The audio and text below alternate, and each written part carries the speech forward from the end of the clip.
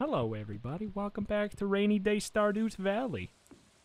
How's it going, Sweet Tim?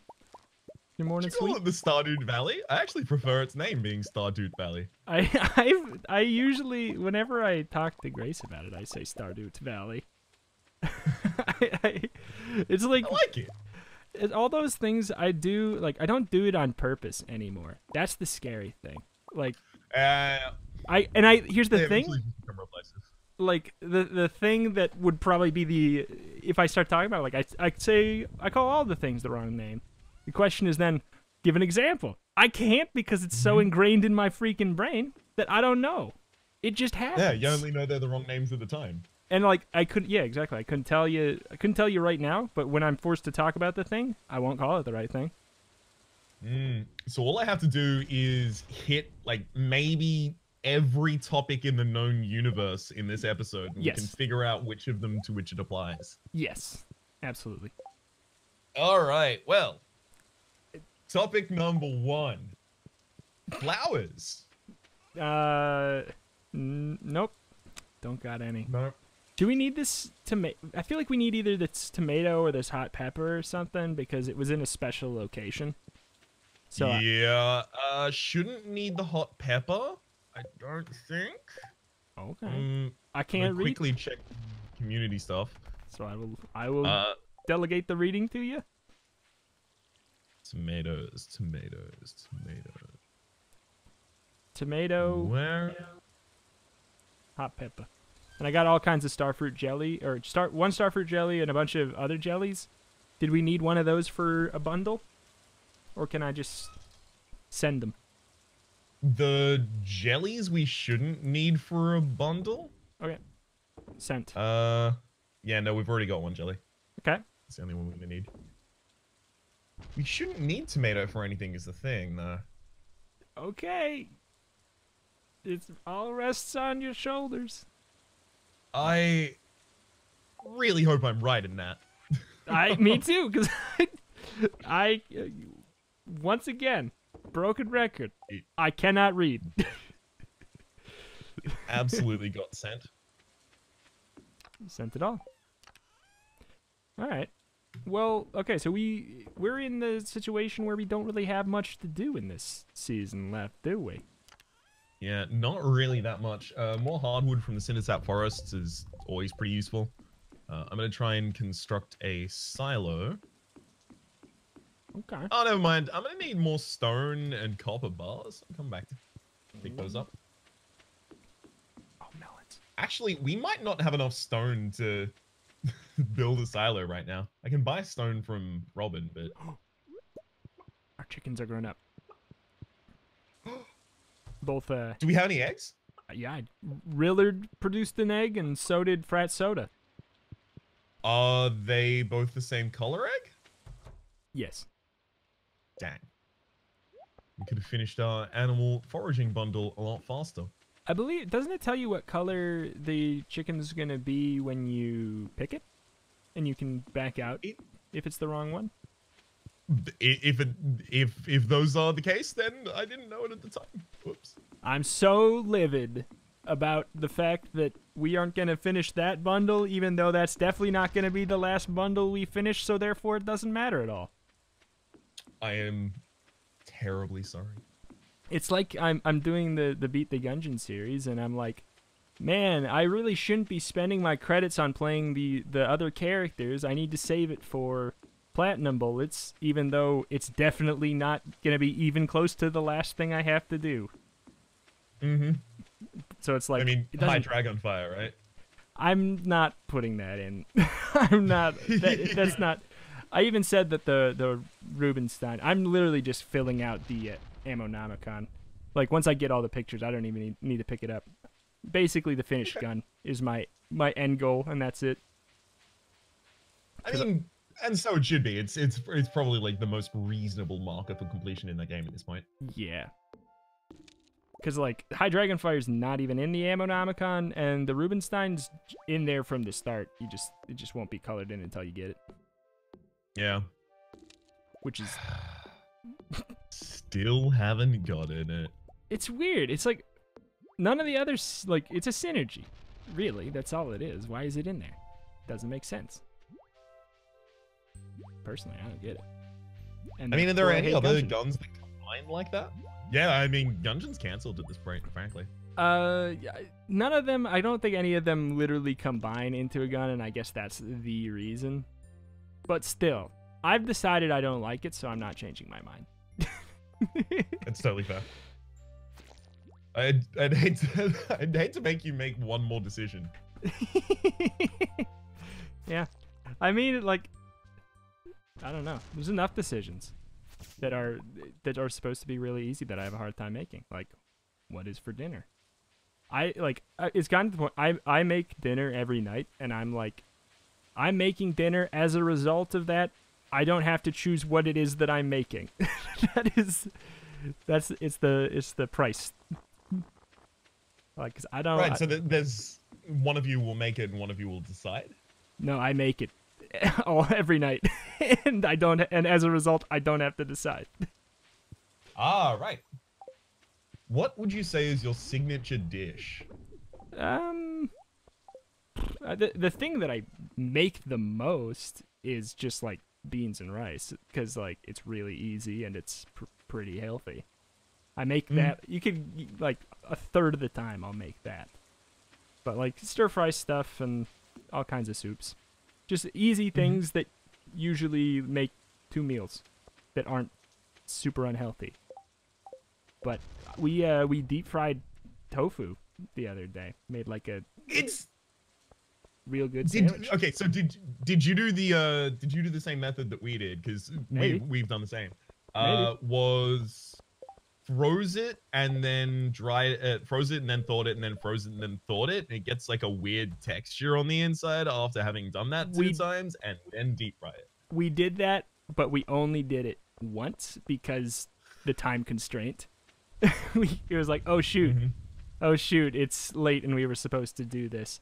But it was really good. We did it and we made a sandwich out of it with pickled onions, sriracha aioli, and lettuce on a toasted special roll. It was amazing. Actually sounds absolutely delightful. And has just managed to remind me that I forgot to have breakfast. Sorry. Whoop. Do we have the supplies to make a mayonnaise maker? That's what, an earth crystal coal? No, stone. Actually, stone wood. Did you take it all? Yeah, we don't currently, but just because we're 15 short on stone. Okay. Well, so I'm actually gonna take the pickaxe and I'm gonna go quickly get some stone. Okay. I'll throw the eggs in the far left thing. And I guess I'll just move. There's nothing stopping us from kind of just like breezing through if we wanted to just like go to bed as soon as we wake up and just scooch ourselves to the next season, we totally could. That's fair. Once we like go just get the cinder sap stuff, get the hardwood, the last things that are really time limited. Just do our normal things. I am going to need your pickaxe. Ah. All right. I'm coming back. Also, I forgot to bait these traps earlier on. The fish traps, or whatever they're called.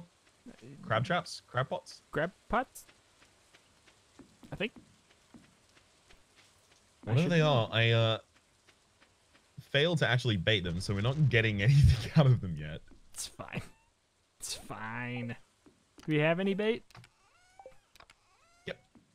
Oh, okay. There we go. Nice. I should know. I should know what these are called. My dad watched Deadliest Catch all the time. And we played the Deadliest Catch video game. How was it? You do not mean Octodad Deadliest Catch, right? I do not. I would have said that I played it. Deadliest Catch, the video game. I think it was like okay, which is probably a better response than you would maybe assume. Yeah, more than could be said for most kind of Showtime games. Yeah, I think it was okay. I can't remember though. I didn't play. especially like a pseudo reality show tie-in. Like you'd expect that to be real bad. Yeah, I mean, I don't know. I was young and I wasn't the one playing, so it's possible that it controlled like garbage and was really bad. Mm-hmm. But I don't know. Have you ever had those experiences? And if you have, I am going to need an example of a game that you thought was real good as a kid, and then you played again as an adult for nostalgia or to relive something, and it was complete garbage. As a kid, played. Well, I don't know. I feel like I would probably log it to memory more if I didn't, like, whenever I go back and play things I played as a kid, I'm, like, fully aware that it's going to be pretty rough. I don't know. I'd have to look at my game shelf, to be honest. Like, I'm sure there's some N64 stuff that just doesn't control that great. I mean, like, mid ones that are not that old, I could probably do better. Like, when Heavy Rain came out, it was like my favorite game of all time. And then now it's like it doesn't hold up as well. Like the animations and stuff that were rough and took you out of it then kind of really do now. But I still appreciate it. You know, those the kind of like awkward clips from weird motions and weird facial movements and even like weird voiceover being overused in YouTube videos as like cutaway material is something that's kind of made me think of that game as a joke. Yeah, well, the thing is, like, if you play it in earnest, it's a pretty good game.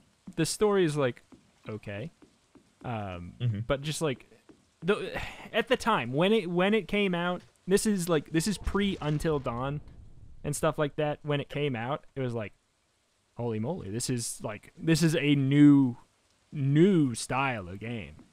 Like, yeah, I remember all of the discussions surrounding it, talking about like this being proof concept of like a whole new gameplay experience. Yeah, kinda. I mean, like it didn't really go as big as I think people were predicting that it was going to at the time. No, but I think like it made the kind. I mean, I don't know. Like, I'm not saying games like The Walking Dead and all the Telltale games are in the same exact sphere, but like it's that kind of thing. Like, I don't know. Maybe it was a gauge of market excitement for a more like a movie that you play. You know. That's fair. I wonder whether or not Walking Dead took inspiration from that. Like, the most direct ones that have taken inspiration that I actually enjoyed were, like, Until Dawn and Man of Medan, but Man of Medan I didn't even like that much. I didn't play it. I watched a little bit of it to decide if I wanted to play it, and then I didn't play it, so you can guess what I thought. I don't know. It just seemed like they totally were confused about why Until Dawn worked so well. It's one of those rare cases where I feel like they could have legitimately just made, just copied like almost all the decisions with a different story and people would have been satisfied. But like they changed up like the tone. I think the idea of playing it with your friends, playing a horror movie with your friends, kind of like combats the tone directly. Yep. Like I think that they designed it from the ground up with that in mind, and that takes it from. Here, I got to make a decision between Forester and Gatherer. Trees drop 25% more wood, chance for double harvest of forage items. Which one? I usually go for Forager out of those two. Forager. Forester or Gatherer? Right, yes. Sorry, I usually go for Forager out of those two. Okay, I'll pick Forest. I'm going to pick Forester. Even though it's closer to what you said, but I feel like it's not what you meant. I'm going to do it anyway. But, yeah, I feel like... Yeah, I do go Gatherer. Yeah. I think that from what I saw, but with Man of Medan versus Until Dawn, it's like, by building from the ground up with that kind of like co-op the movie night feature in mind, I think that they took it from a horror movie, a campy horror movie that you could still kind of be sort of surprised by to like just a campy horror movie.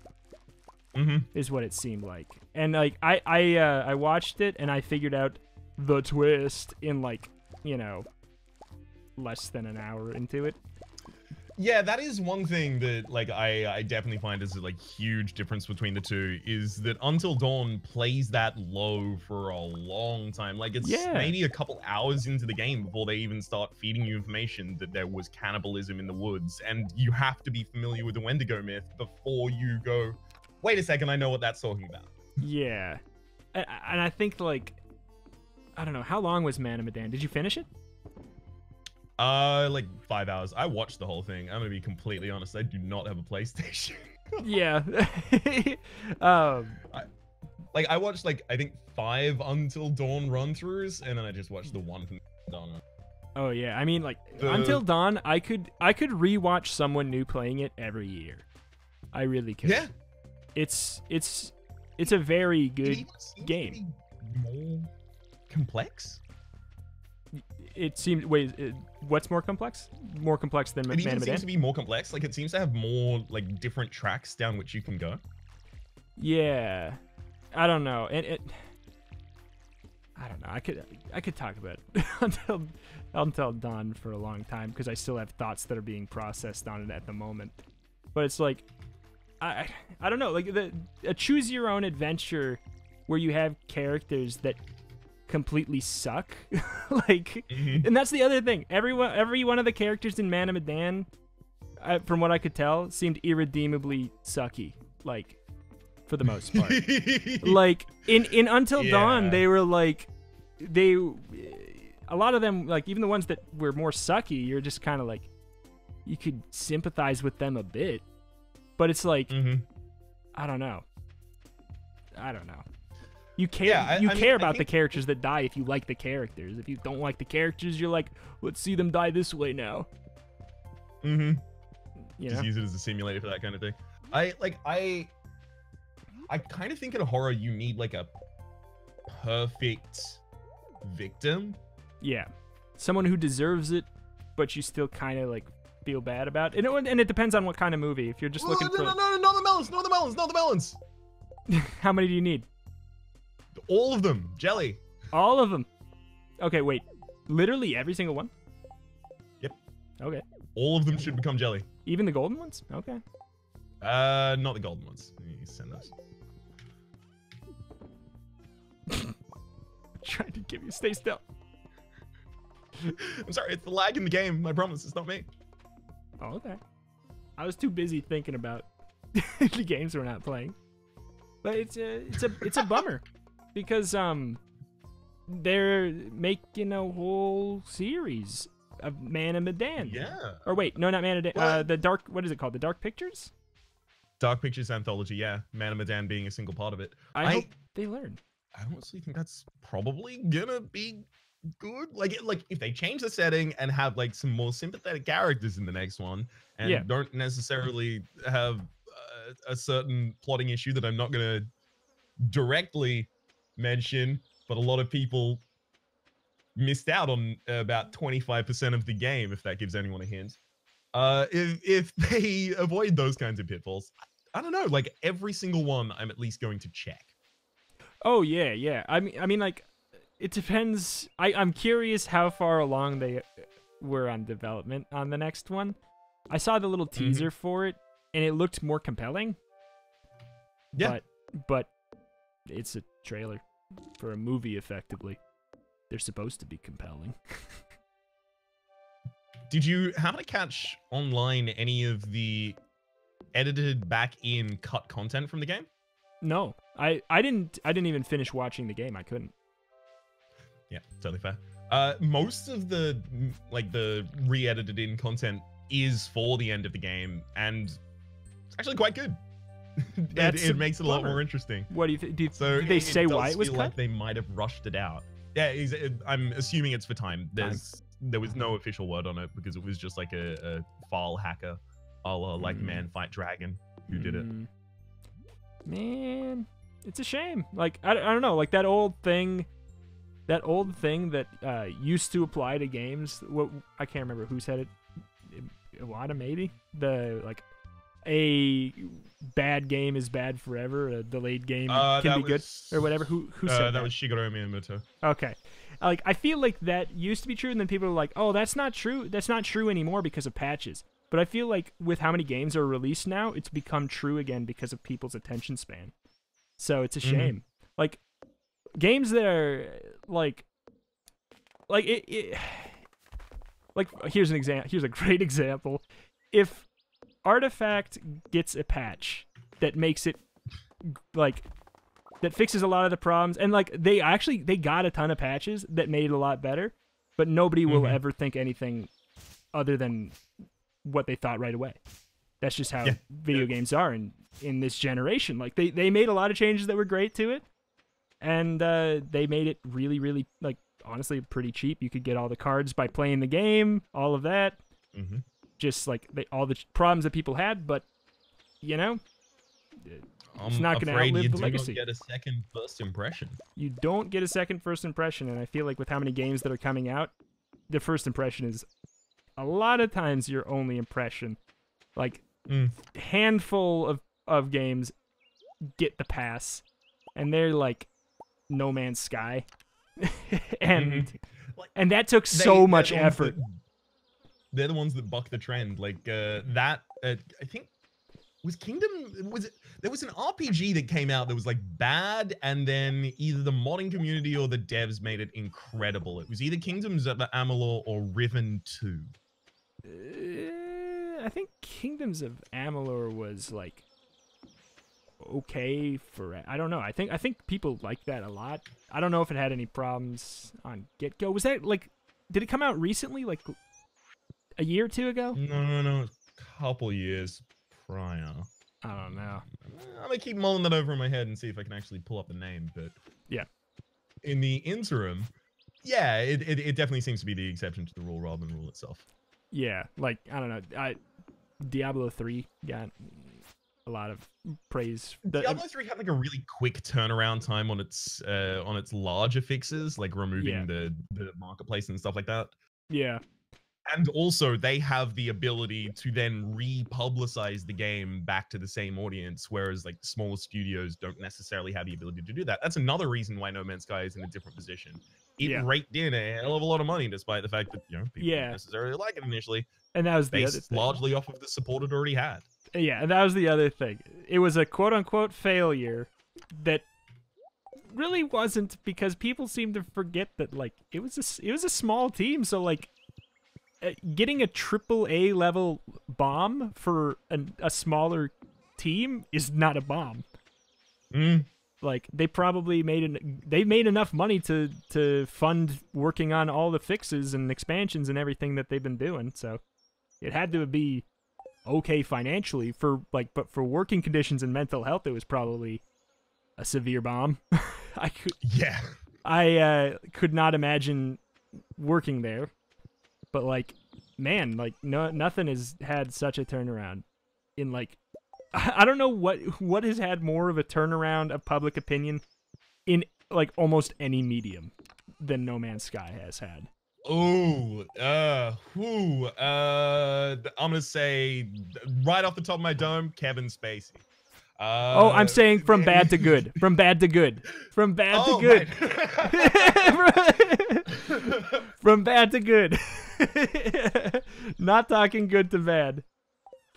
There's a million of those. A million. I don't know. Actually, is there anyone whose public image went from bad to good that quickly? Because that's like a relatively like non-aggressive direction to take on that one. To try and find someone who is now in the good graces of the world. Yeah, I don't know. Keanu went from like people like kind of laughing at his acting a little bit to everyone's husband. Yeah, but especially mine. Yeah, that's one. But it's like, it's not because he was by no means was he hated. Like, exactly, it's not a large delta. I need a huge delta. Yeah, like I don't know. Comment section. This is for you, please. Who's somebody who was hated and is now loved? I am still waiting for the video to come out where we get to be told which of. Oh no, everyone's houses went down. All right, I'm gonna have to give Carolyn this tomorrow. I'm still waiting for the video to come out where we get told which music videos we have to go and comment on. Oh yeah, man, that's got to be like this. I mean, this week. It's already out by now. I know for a fact. I don't have to pull the curtain back much to know that. If it was in a previous episode, it's already out. No, we're just gonna start releasing these out of order, just for funsies, you know? That sounds fun. Yeah. Yeah. Mayonnaise making. Hell yeah. Did you check the chickens today? I don't think so. Do we have hay and... Oh, we do have hay. I'm gonna go put it... Oh, no, I can't put it in the silo yet. It's not finished done. Finished done. Are we supposed to be letting them out, too? I feel like they would like that. Oh, they're trying to sleep. I can't pet them. Close all down. Honestly, yes, but we're gonna need to create a yard for them. Yeah. Oh, yeah, weren't you gonna move it over to Turtle Island? Mm-hmm. And then I started making the silos, so whoops. As soon as the silo's done, I'll get that done. That's okay. I could have done it if I cared. Honestly, there's not much else to do today, so I'm just gonna go rest. Like, sure, I could catch a fish.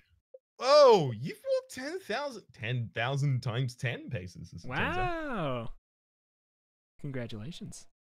Wonder how much money we made. If it ever loads. Ooh, level 8 farming. New crafting recipe keg.